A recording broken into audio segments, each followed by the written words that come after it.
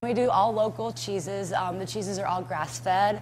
From cheeses to locally produced meat, hand-picked fresh produce, and some local favorites. Staples like peanut butter and applesauce and honey, and then a lot of different baking items. City Foods in Lafayette has a variety of fresh, locally grown items on the menu to take home to your kitchen. I think that we really, fit that need for the downtown people to just be able to shop on the day-to-day for their food like they do in a bigger city. Manager Jessica Huff says the grocery store is part of a co-op. She says shoppers can become members and have the choice to decide what is sold on the shelves.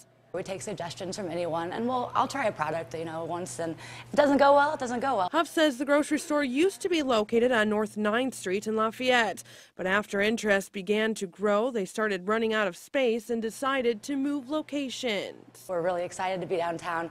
We've had all kinds of passersby just stop in, and that's really good for business too. Huff says now that they've expanded their space, they're looking to expand their list of groceries they'll have for sale. And we'll be trying to bring in more of the local goods, just from vendors in Lafayette and outside in surrounding counties, even up to crafts, but also, we do local honeys, we do local jams, we do pretty much everything we can local. In July, City Foods celebrated its 5th year anniversary. Reporting in Lafayette, Krista Henry, News 18.